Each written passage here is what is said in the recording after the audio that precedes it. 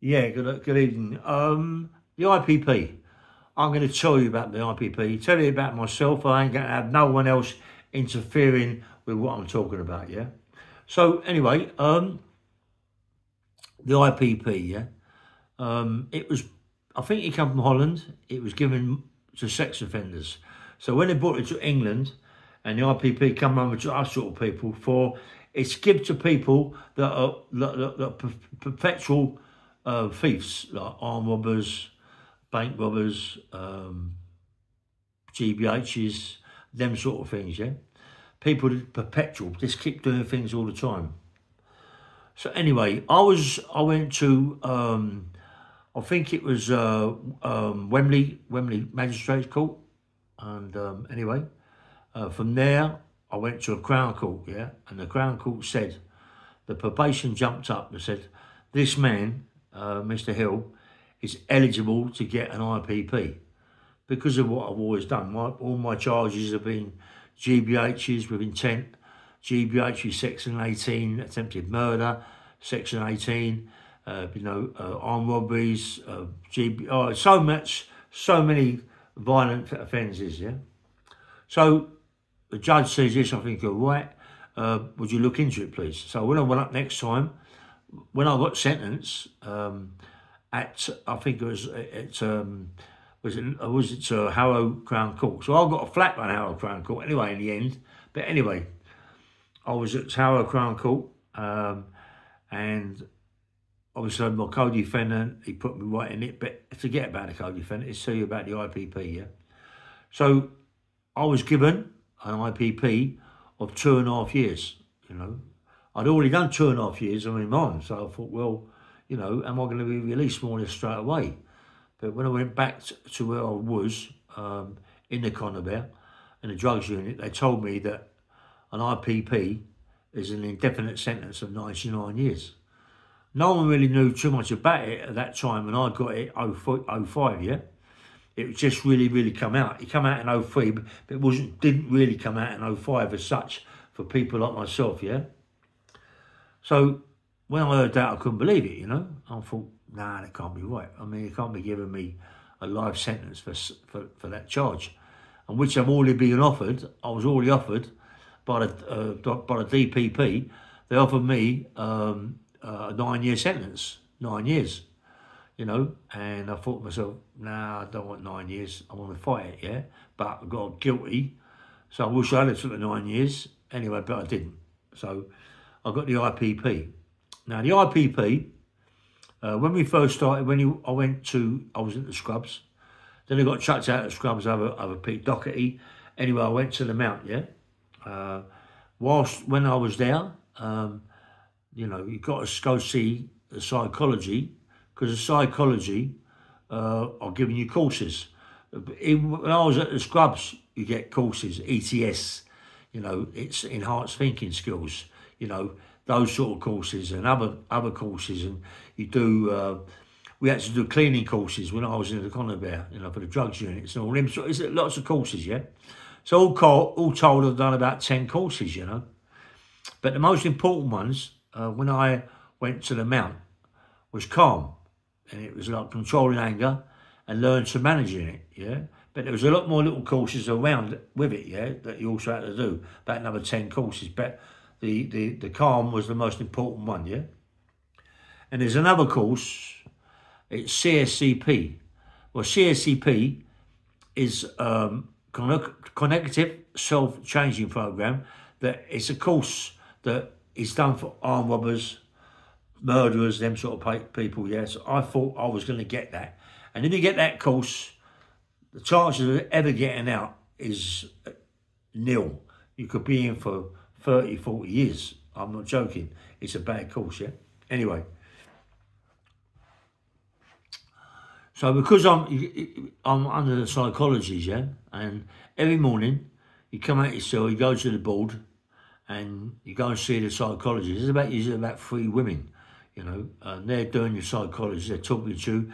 They're getting you to act your robberies, yeah, and your violence and all them sort of things, to see if you can, how can I say, if you can challenge your thoughts, if you challenge your thoughts, you know, because we're not told about challenging your thoughts, but it's something we've got to do, the pros and cons, you know. And we've got to, you know, but we don't know about it, but they're looking at us thinking, you know, let's have a look. And none of us done it. So we've got to go through all these courses, 4 years, 5 years, mate, on courses. So not only have you got to do the courses, but I was very, very dyslexic, and it was very hard for me, yeah. So I would stay up like 2, 3, 4 o'clock in the morning, trying to read what I had to do and write properly, yeah. So it was hard for me, but I had to do it to get out, yeah. No one wants to stay in there. No one wants to be big time Charlie Potatoes, mate, when you're going to do that sort of a sentence, 99 years. So you want to get out, yeah. So anyway, so I had to do the courses. And these psychology courses ain't good, mate. They're not good, you know. Anyway, so I get the courses. I'm doing as much as I can. Sometimes they stop it for a couple of weeks, and you learn it, you go back to your cell and you're writing things out, yeah. Then it starts again, and it stops and starts. But I was lucky because I was one of the first ones to get the IPP, and I was one of the first ones to do the psychology courses, you know. So when you go and see the psychologists, they're all young girls. They put you through it, yeah. They put you through it. They've only just come out of college.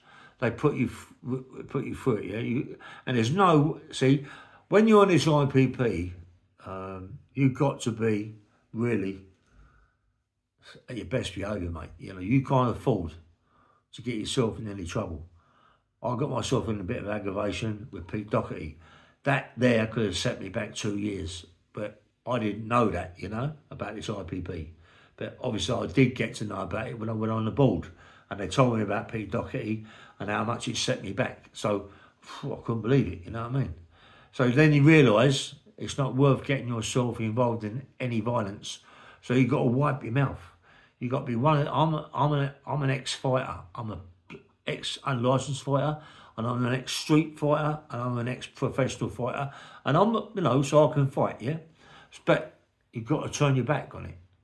You've got to turn your back on it. You know, you've got to walk away from any trouble. You've got to challenge your thoughts. They learn you to challenge your thoughts, you know, and you learn to challenge them. What's the point? What's the point if I go out there, clump someone, get nicked, but put back 2 years of my IPP? I'm never going to get out. So you wipe your mouth. You take a lot of stick from people. You've got to take a lot of stick. Just go away. It's like a child, go away. It comes to that sort of thing, yeah. So you go up to your first one. No one ever gets it. No one ever gets it, you know. You go up there, you come over your case, you've got case officers and all this, that. You've got probation officers, case officers, a person is in the prison, and you've got your probation officer. Anyway, they try for you, yeah. But the parole board are not really bothered that much about you at that time.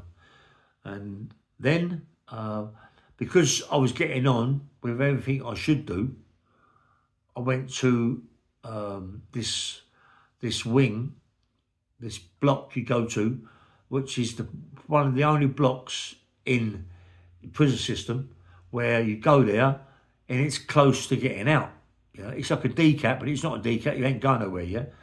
But the doors are open nearly 24/7. They're shut at night, yeah. You walk around, you do whatever you want to do. It's a good place to be in, yeah. So I'm in there, and I'm, you know, everything's going sweet for me. But one day, as everyone knows, Mr. Fish comes in there, causes a little problem, has a fight with someone upstairs, causes a problem. They think that I'm involved in it. I'll go down the block. I'll go to another wing, yeah. So because of that, I'm set back another 2 years odd for my parole. And I think, you know, you really don't realise how much it hurts, yeah. So I'm saying to myself, what the fuck's going on here, you know?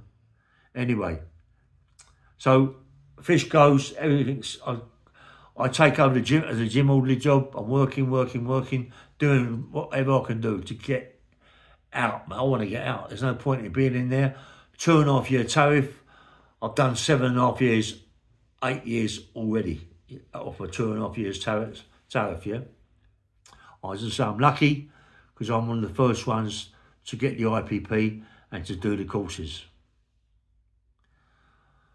Now I'm up for my third IPP, my third parole board, yeah.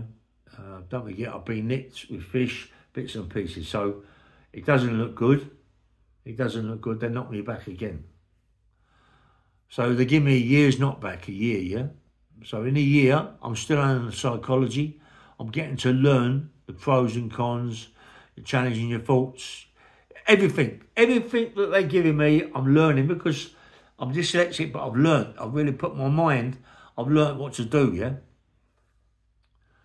So anyway, comes up, my officer, my case officer in the wing, nice guy, yeah. But they're all nice guys, yeah. But you're just a convict. But anyway, I do all my work, gym work. I've done all my psychology work.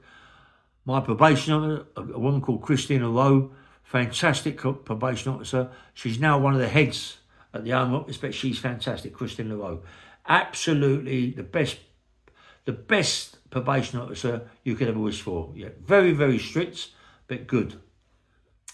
We go up to the parole board, and they're fighting for me, mate. They're really, really fighting for me. Christina Rowe, you know, she's telling me this and telling me that, yeah. So anyway, I don't get a knockback, but I've got to go back again. They're not ready for me, so I've got to go back. And they send Christina Rowe a paper. Christina Rowe comes and sees me, and she's in a bad way. She's in a bad way. She can't believe what's gone on. She said, look, I've got a paper here, Ray. They've read your case papers. They put you down for CSCP, Cognitive Self-Changing Program. And it's not for you, Ray. You're not doing this. You know, you've done everything possible they want you to do. They're not going to get you to do that. It's not going to be for you, Ray. You're never going to get out of this. This is one of the worst possible things that can ever happen. She fought for me. And they changed it, yeah? So I went up again. And she was so good, you know. She was really good, Christina Rowe. My case officer, he didn't really look that much into what I was doing, right? So the parole board was run by this woman. There was three of them, and the one in charge was the one in the middle, the woman, yeah? She said to my case officer about this thing that my case officer said I hadn't done, you know. So she said, if Mr. Hill had done this particular course, had done this, would you think that he should be released and put in DCAT? Well, if he's done it, yes. But he hasn't done it. She said, well, I've got a bit of news for you. Mr. Hill has done it. And he's done it remarkably well for a guy who's the way he is, yeah, is dyslexic. And he shut up. And I thought, well, that's it, you know. I'm going to get a DCAT, maybe. So I'm in the wing. I'm in my cell. Hill, to the office. I go to the office. 5 or 6 screws in there. They say, listen, we've got a bit of bad news here, mate. And, you know, I went, no, don't say that, you know what I mean? And I thought I was going to get a DCAT, yeah? And they said, you're going to be released, mate. It was the biggest shock of my life. I couldn't believe it. I felt like crying there and then, yeah? I was trembling. I was in a bad way. Just imagine, you know, 10 years and you're going to be released, yeah? I can't believe it, mate. But I'm still on IPP, whatever, yeah? And anyway, I'm asking people to read it for me. I go in my cell, shut my cell door. I can't believe it. I keep reading it, yeah? In the morning, I go to my case officer. To explain it to me, I go and see the psychology. They're the ones that got me it. I go and see them. I get to see my probation officer. Yes, you're coming home. This, that, and the other, yeah? I can't. It's a big shock to me. So I think it's October the 1st. They released me. And it's a funny old thing, you know. A mate of mine in prison, nice guy, man. He had these new jeans that he bought. And he said, go on, you can have a pair of them. And I couldn't get it on, you know. My waist was too big. So I trained for a whole month on the bike, on the rowing machine, and got right down for these jeans to fit me, and they were a bit loose, yeah.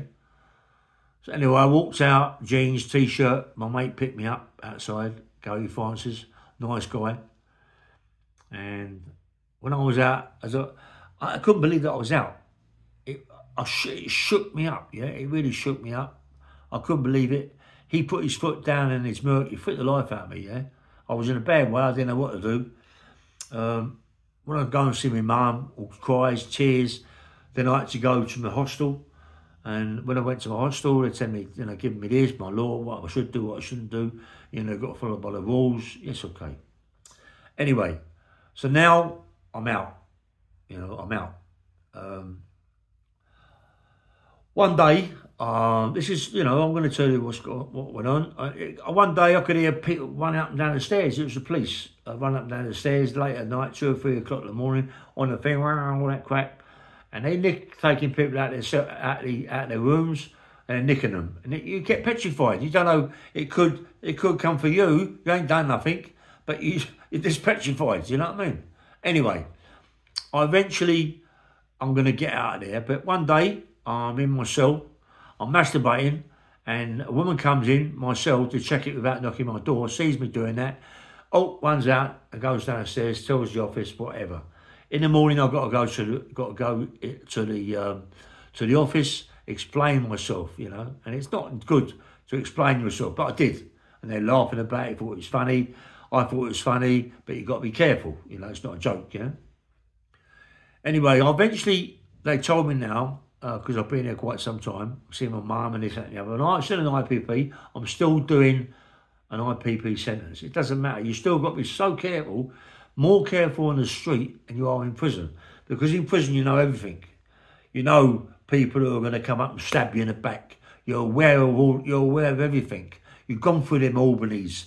You've gone through them big nicks, You've gone through them nicks where people stab and cut and hot water. You've gone through that. You've gone through them, that side of life. You've hurt people, bashed them up, but you've not been nicked. So now you're out in the street. They're going to me. I've been there 6 months. I'm an IPP. They're telling me that you've got to find a place where you can live, because if not, we would send you back to the Mount. It's not my job to find it. I've got my probation officer who's checking for a home for me. He works for the hostel.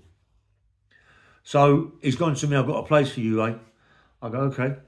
I was living in Kingston when I was nicked, but I was nicked in Shepherd's Bush. But they put me back to Kingston. So I go to Kingston, goes there, sees the woman. We've got a place for you. We've got a place for you, but, it's definitely for you, for your age, residential home. A residential home? I said, no, that's not for me. Mr. Hill, a residential home is for you, yeah? We want you to go and see it. It's a really, really clean place. You've got a nice room. You've got all this, that and the other. Right? I go there with my probation officer, my housing probation officer. I go there. Mate, I walked into this room. There's about, I don't know, we all got to get old, mate. But some of us get old, but not old, yeah? And there's all these people playing dominoes, cards, Zimmer frames, and they walk into the front of this room, and it smells like you wouldn't believe, And I went, whoa. They take me to a room, shower, bed, and that's about it, yeah. And all around the walls, there's these things you can press if you need help from any assistance from someone from the hostel, from the residential home, yeah. I go back. I don't want it. I can't have this. I'm going back to the hostel. I don't want this. So I go back to the hostel and say, look, Mr. Hill, you've got 2 chances. We've got one more chance. If you don't take it, you might end up going back to the Mount. The man I'm with sends me to a place opposite IKEA on North Circular. I go to this place. As I open the door, I ain't a racist guy, yeah? But as I open the door, there's maybe 5, 6 Indians, Sri Lankans or whatever they are, running round with pots. In and out the kitchen, it stunk like a curry house, yeah? I goes to my room, I've got a bed that I can just about fit on. I've got a shower that's absolutely rank, stinks. I've got a toilet that's full of poo, stained up. And I went, this isn't for me. The window, you couldn't even open the window because it's right on the North Circular. And the windows are dark, dirty, with dust and shit. You can't open them. You can't see. I went, no, this ain't for me. I'd rather go back to the mount. No, anyway, so it goes back. Even my housing probation officer says, no, you can't have this. This is too much. There may be 10, 15 people in there and they're all Indians, all running around cooking. And it's not for you. I could see me getting involved with something, GBH, Section 18, smashing people to pieces. I ain't going to stand for it. You know, all playing music, holla holla and shit like that, yeah? So I go back to the hostel. I go in the office, they warn me, right? They warn me that you could be going back to the mount. I thought, oh, fuck this. But, you know, what can I do? I was going down a gym in Ely Broadway called the Eden's Gym. It belongs to a friend of mine, yeah? So I'm in there training. I'm training every morning in there, yeah? He asked me that if I want a job as a trainer, you know? So I'm saying, well, you know, not yet, yeah? Because I'm thinking I'm going back. It's crazy, man. As I walk up the stairs from Eden's, going to the Uxbridge Road, beep, beep, beep, it's my mate, a guy called Stevie Smith. Hello, Steve. And I was in the mount with him. Hello, hey, what are you doing, mate? Well, I'm out, you know, I've been out here, I'm on the hostel, but it looks like we're going back, I need a flat. Mate, I've got a flat. Right, I've got flats. Do you want a flat? I'll get you a flat. I'm going to get you a flat. Get in the car. Goes to the hostel. I'm going to look at a flat. Yeah, okay, Mr. Hill. Boom. Take me to Harrow, yeah? Where one bedroom flat, I'm happy. That's what I want, yeah? I'll have it. Sees my housing officer. He comes and sees it. Yes, Mr. Hill. He okays it. Everything's okay. You got to tell him, if he don't okay it, you ain't going to get it. But he okays it. It's past everything. So I'm happy. So then I've got to go see a drugs officer. It's Handwell, right? I was, as I say, on crack and bits and pieces. So he's giving me stick about crack. He's a Jamaican, nice guy. He's giving me stick about this, giving me stick about that. He wants to come and see my flat in Harrow to see what it's like. He's heard Harrow is a bit of a place where there's drugs going about, people, you know. So he wants to come and see it to see if it's safe enough for me to be there. I've already been told it is, but he's one of the people that okay it. So he comes and sees it, and as he's seeing it, he says, well, come and see me tomorrow. I go and see him tomorrow, and he says to me, you're really lucky, Mr. Hill, to have all this. I went, I'm lucky. Why am I lucky? Why am I lucky? I've just done 10 years in prison. I'm an IPP that's never maybe going to get released from the IPP. I could be doing an IPP for the rest of my life. I can't do nothing with my life. I'm frightened to do anything. To go to the toilet, if I don't wipe my arse, I'm thinking of getting a recall. And you're telling me I'm lucky. I lost my place in Kingston. I lost my wife, my kids, my mum, my dad. I've lost everything, and I'm lucky. And he walked out there. He walked out of there, out the drugs office. He walked out. He come back. He said, "Mr. Hill, I don't want to see you no more. You're free to do whatever you want to do, yeah." And they let me go. Anyway, I'm in Harrow. Lovely little place. I'm getting all my furniture. My daughter gives me a bit of furniture. One morning, crash! 2 o'clock in the morning, my door's fucking smashed to pieces. It's old Bill. What? I can't believe it. It's old Bill. What's going on? They think the person that lived there before was a drug dealer, and they've come to arrest him. And they crashed the door down thinking it's me. I've got to give them all sorts of things and tell them I ain't, but I don't really want to let them know that I live here. But now they know who I am and I live there. Oh, I went, oh, what?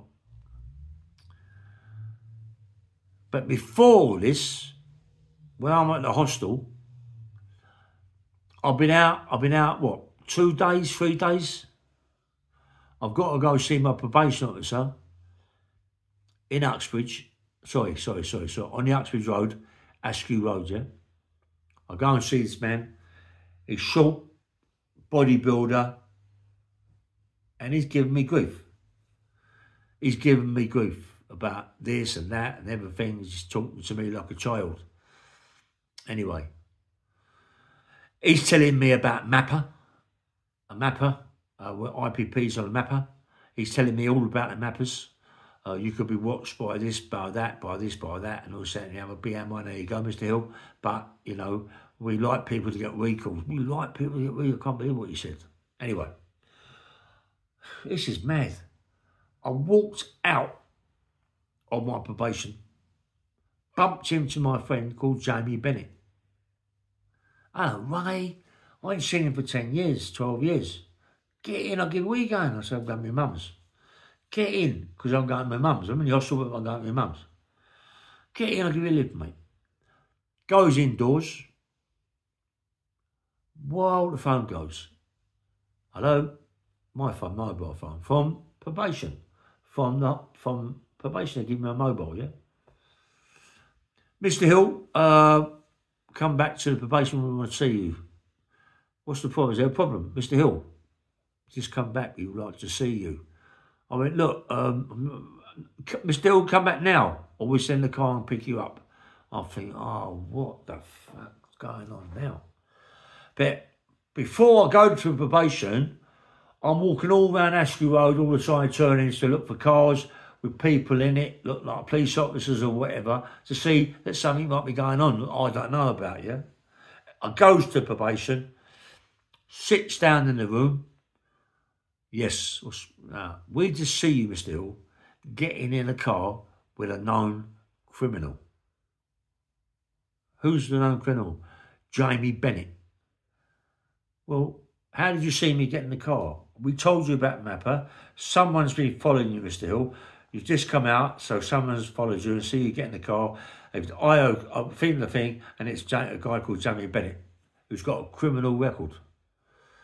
I said, look, I don't know about a criminal record. What's a criminal record? He's been nicked for stealing a car. When was this?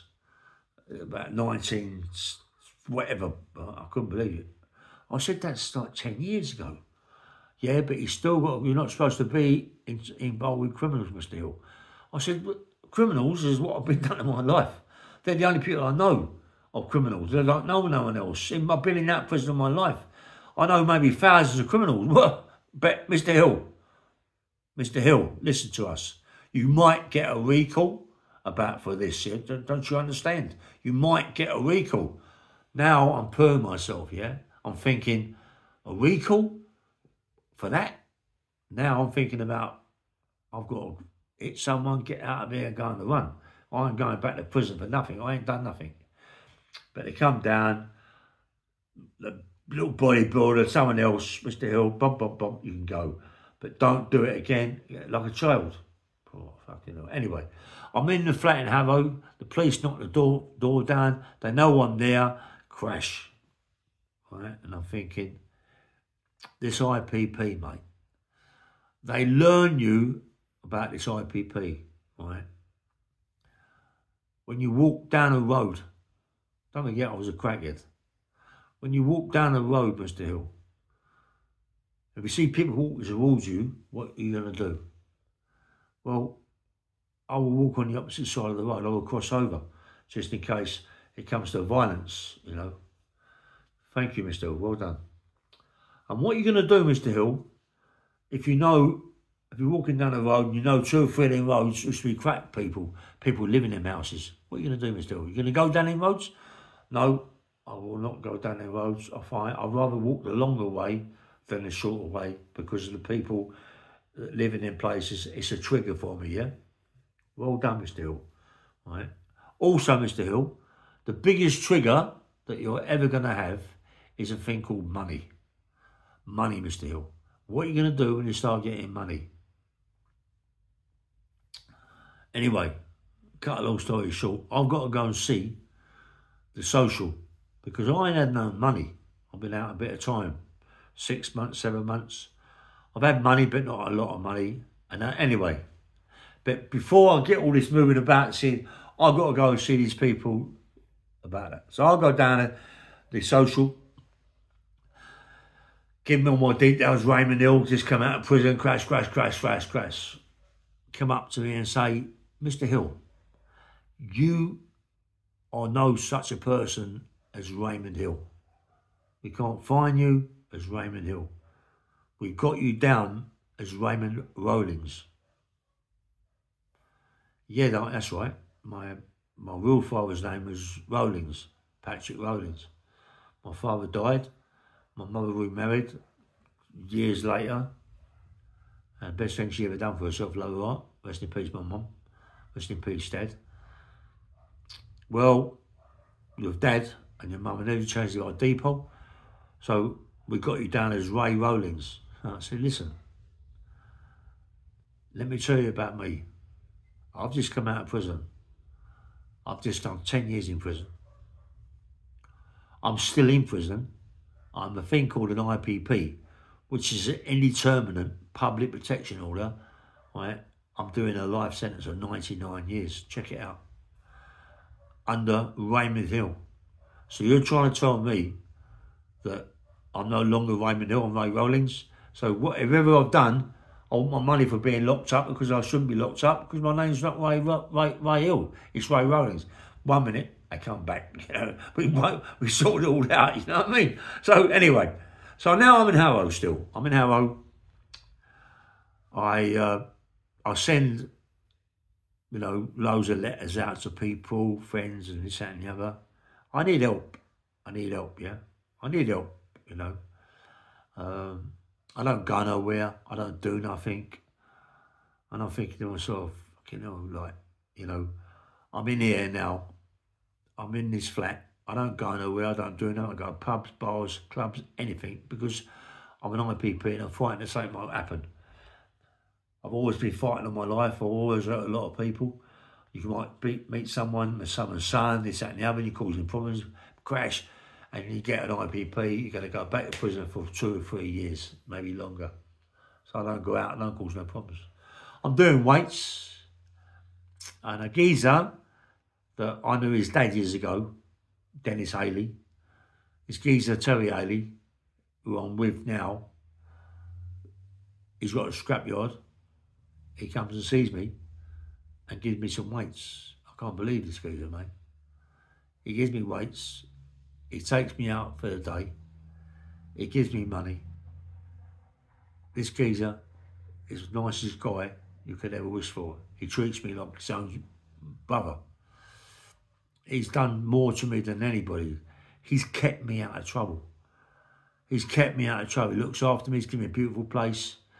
He gives me money. He feeds me, takes me shopping. He's a good man, mate. Right? Now, not on top of that, he's done a book